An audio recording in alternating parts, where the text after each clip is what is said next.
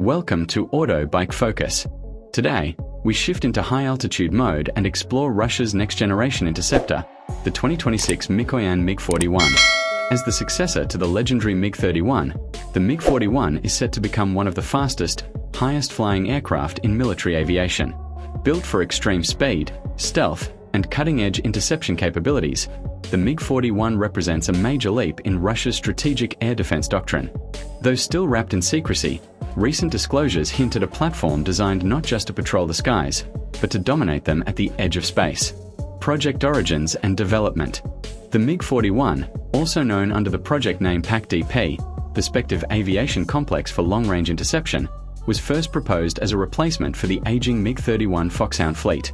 As global hypersonic threats increased and space-based assets became more strategic, Russia initiated the MiG-41 project to counter high-speed, high-altitude threats.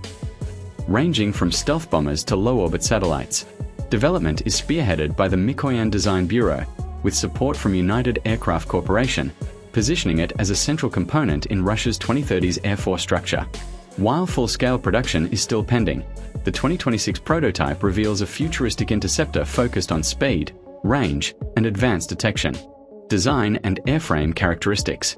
The MiG-41 departs from traditional design with a sleek, streamlined airframe optimized for hypersonic flight. Constructed with heat-resistant composite materials, the aircraft is built to endure intense friction and temperatures above Mach 4. The design reportedly includes a four-seat fuselage with minimal radar cross-section, aligning it with modern stealth principles. Twin vertical stabilizers, internal weapon bays, and blended wing-body integration suggest a blend of stealth and aerodynamic efficiency, suitable for operations in near-space environments. Hypersonic speed and propulsion. Speed is the MiG-41's defining trait.